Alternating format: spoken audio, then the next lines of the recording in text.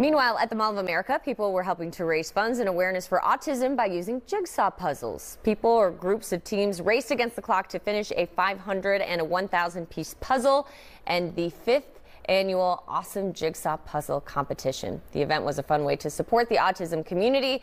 It was also a great way for people to get a better understanding of what autism is and to make people who have autism feel better and more included here in Minnesota. We want to make sure that we're putting the autism community out in front of people to say, you know, we're a proud community, we're a community that, you know, some people really misunderstand, and so having some time in such a popular venue like this is just great for people to see and support. Yeah, great way to raise awareness. If you miss this event, they will be taking donations through November 17th. All the donations will be matched and doubled by other donors.